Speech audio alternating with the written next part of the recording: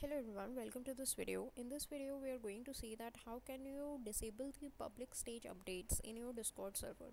So by default, once you are in your Discord server and if you're logged in to your Discord, you are visiting some particular site or you are carrying out some activities, then in the public stage that is mentioned in your activity. So in this video we are going to see that how can we control that behavior. So for that you need to open up Discord in your browser. This could be in your PC or in your mobile phone. Click on this cork to go to the user settings and scroll all the way down to where it says activity settings. So in activity settings there is an option that says activity privacy. Let's just click on that. The first option that is activity status is saying display current activity as a status message. Discord will automatically update your status if you're attending a public stage, so you need to just toggle that to off. Next option is share your activity status by default when joining the large servers.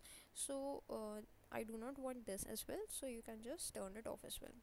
So it asks you whether you want this or not, so let's just click on yes, and these two options should be toggled off, and that's how your activity status, your current activity, wouldn't be shared as a status message in the servers while your Discord is open and you are visiting any or attending any public stage. So that's it for this video. Thanks for watching.